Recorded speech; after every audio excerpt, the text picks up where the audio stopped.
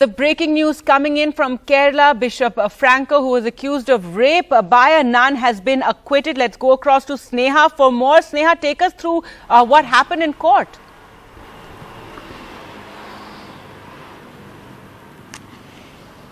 Well, what we are hearing from the court, and this is the verdict that has come out, that has acquitted the accused Catholic bishop, Franco Mulakkal, of all the charges that were filed against him by the police, of course, based on a complaint of a serving Catholic nun.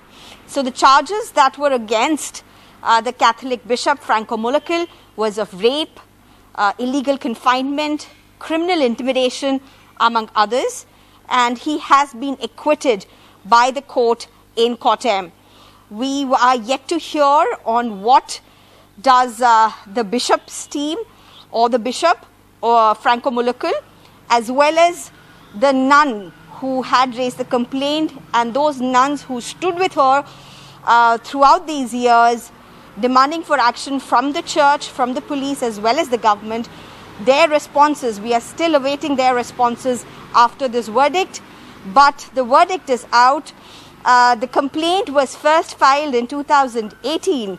The complaint was given by the nun to the police, saying that she was repeatedly sexually assaulted between 2014 and 2016 by Bishop Franco Mulakkal, allegedly by Bishop Franco Mulakkal. That now is a charge which Bishop Mulakkal stands convicted of. This case, of course, saw several historic protests in several ways, one being these nuns coming out in their official attires and taking to the streets in protest. They were protesting for days or weeks outside very near to the Kerala High Court, demanding action from the police, from the church, and from the government based on the complaint of the nun. And it was after these protests during these protests, that Bishop Franco Mulakkal was even summoned and questioned for 3 days. Subsequently, he was arrested, and then eventually, I told you about the charges that were registered against him.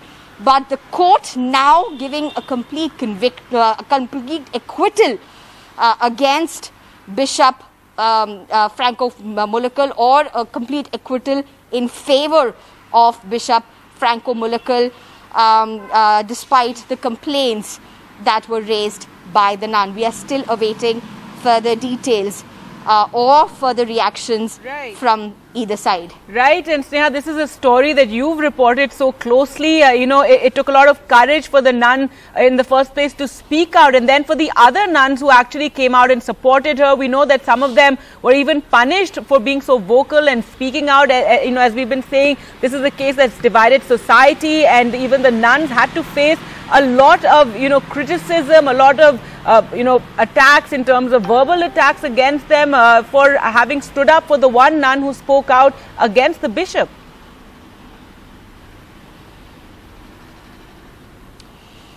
Well, the whole journey, or the way the protests or the way this case is unfolded, has seen unprecedented protests by the nuns in India. Never ever before such protests have held, and it's not like a large group of nuns. It's been 4 to 5 of them who have stood by each other. They have time and again raised allegations that they are under pressure from the congregation. They have raised allegations that they are being forced into action, whether it be to comply to the transfer orders, which they claim was to weaken the case, so that the complainant nun could be left in isolation. There were several such allegations that were raised over the course of the past few years since the complaint was filed.